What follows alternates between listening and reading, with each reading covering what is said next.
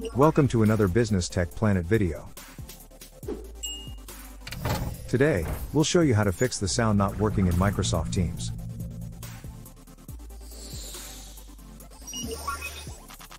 First, we'll check the device settings in Teams.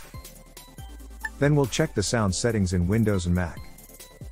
And finally, we'll look for updates in the desktop app. If you can't hear the sound in Microsoft Teams, there could be a problem with your audio device. To check that, open Teams, and click the three dots next to your profile image. Then select Settings from the drop-down. In Settings, go to Devices in the left menu. There, make sure the audio devices have been selected correctly.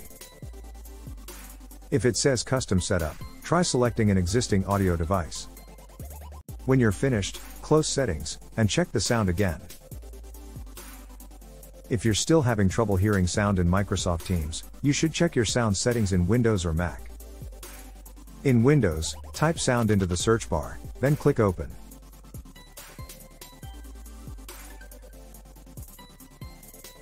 Here, make sure the correct output is selected. Or, if there are other options, try them to see if your sound output is affected. If you have Teams open, you should be able to adjust the volume. And click the down arrow to adjust the input and output devices.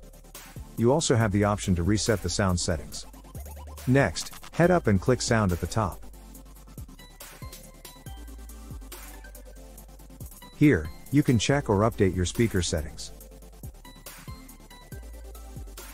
Or, if you're using a headset, you can add your device. If you're using speakers, click Speakers. Then click Check for driver updates. Once you've completed any required updates, try your sound on Teams again. If you're using a Mac, start by opening System Settings, or System Preferences. Then select Sound in the left menu. There, click Output, and then make sure the correct speakers are selected. Also, ensure the output volume is turned up sufficiently. Although Teams should update automatically, it's also worth checking to ensure you've got the latest version. To do that, open Teams, and click the three dots next to your profile image. Then select Check for Updates in the drop-down menu. If you're up to date, the message at the top will say you have the latest version. If you do have the latest version, we suggest restarting your device. Also, if you're currently using the desktop app, try using the web version of Teams. That's all for this video. We hope it was helpful.